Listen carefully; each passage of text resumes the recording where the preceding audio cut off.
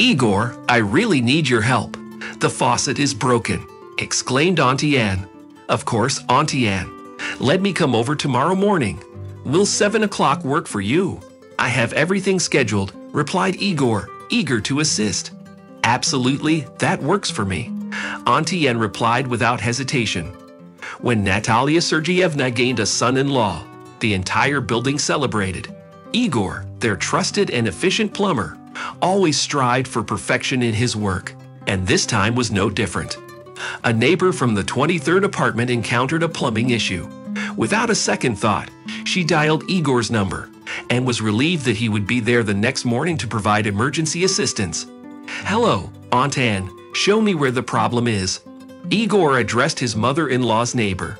"Right this way, it's in the bathroom. This is the faucet." The woman led Igor to the broken fixture. Despite the early hour, the apartment already smelled of freshly baked goods. Igor swiftly fixed the faucet, glancing at his watch with some free time remaining. "Well, please have a seat and join me for breakfast. You probably haven't had time." The woman gratefully offered him some pies. "Yes, I do have a few minutes to spare. I have to be in your neighborhood by 9 o'clock. Igor responded. "Please, take a break. Enjoy some more pies. You don't indulge in such treats often. You're so thin," the woman insisted, expressing her appreciation. "No, thank you. Dasha cooks very well," Igor replied, even surprising himself. In reality, Dasha didn't bake any delicacies for him.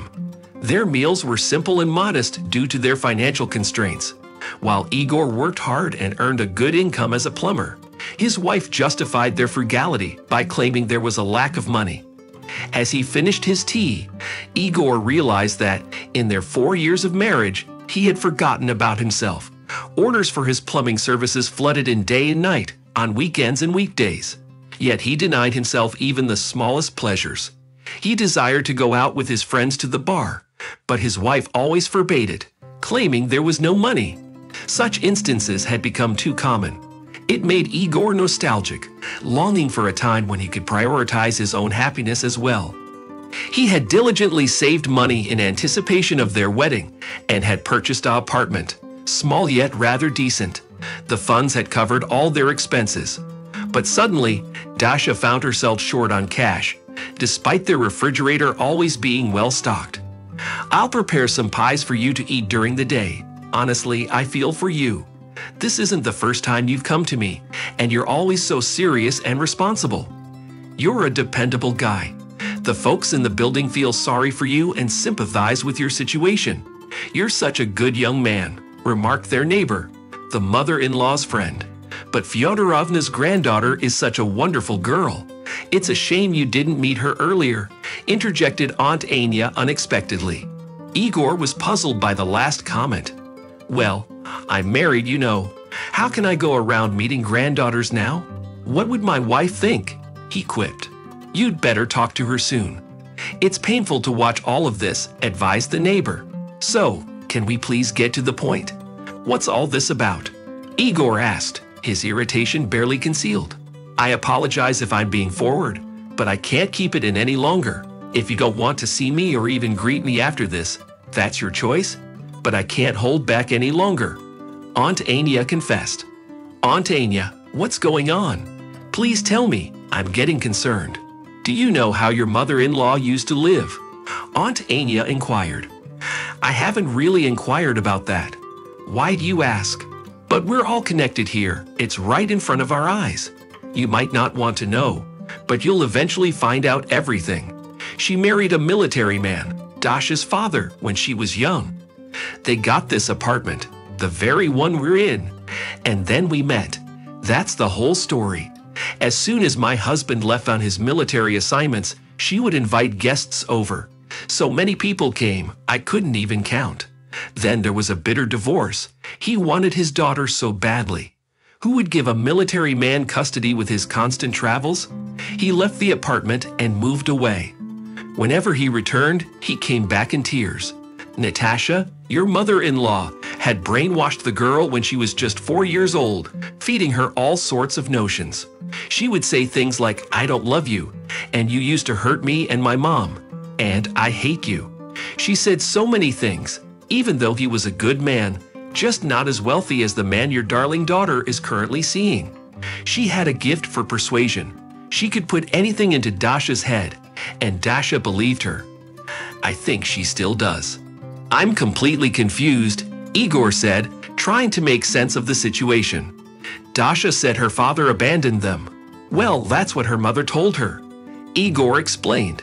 It seems that Natasha had a brief relationship, then found someone else. She even shouted from the window that she found a better and richer man. Igor attempted to steer the conversation away from this difficult topic. Well, that's in the past, he said. It is indeed in the past, Aunt Ania interjected. But then it happened 3 more times. Each time, the next man was richer than the previous one. And now, despite being under 50, she doesn't let her daughter live her own life. She even seems intent on ruining your future. Igor was at a loss for words. He couldn't believe what he was hearing. Do you know what your fiancé is doing? Aunt Ania continued. She listens to her mother. And that's the biggest mistake. We overheard them talking in the hallway, discussing how they should marry someone wealthy and live a life of luxury. They believe your plumbing job isn't worth much. Oh, and don't forget about me. I'm getting older, and Natalia has never even tried to work and has no plans to start. Igor felt anger welling up inside him. His nostrils flared, and he clenched his fists.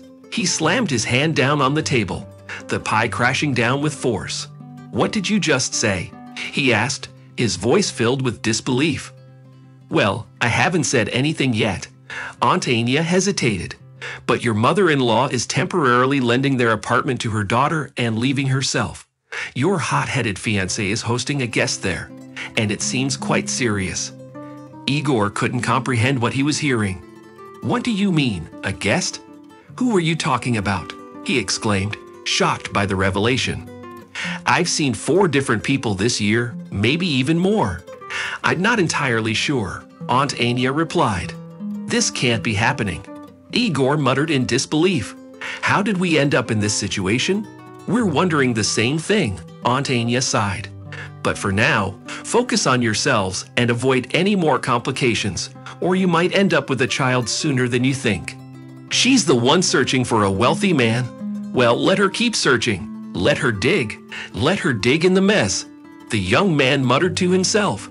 Igor had the keys to his mother-in-law's vacant apartment, as she had gone to the countryside for a week, and he had them on him. He pulled out one key and reminisced.